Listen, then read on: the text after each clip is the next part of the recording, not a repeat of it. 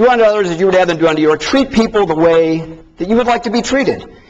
And Tony and I teach this, and we believe in the golden rule 110%, especially when it comes to values, ethics, morals, honesty, integrity, not being bullied, being treated with respect, treating others with respect. There's no better rule to live your life. But when it comes to one-on-one, interpersonal communication, interpersonal relationships, if followed to the letter of the law, it can and often backfires. Not everybody wants to be treated the way I want to be treated. I'm a very spontaneous person. On the other hand, my wife likes planned spontaneity. So I'll go to the game tonight. As long as she knows about it a month ahead of time, she'll go to the game and be happy about it. So what would you imagine the platinum rule would say? Anybody? Do unto others as they would have you do unto them. Treat them the way they want to be treated.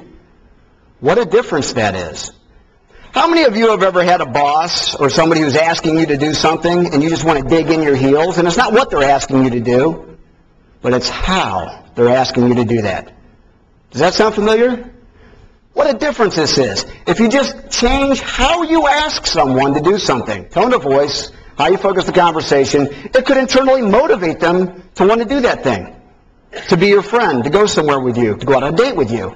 Wouldn't it be nice to be able to ask somebody a question in some way and they internally are motivated to want to do that thing? This is what we're going to learn how to do today. When you're driving a relationship, we're going to teach you have to focus on two things. It's this simple: the speed, the pace, and how warm or cool you're coming across based on what you're seeing in that person's behavior.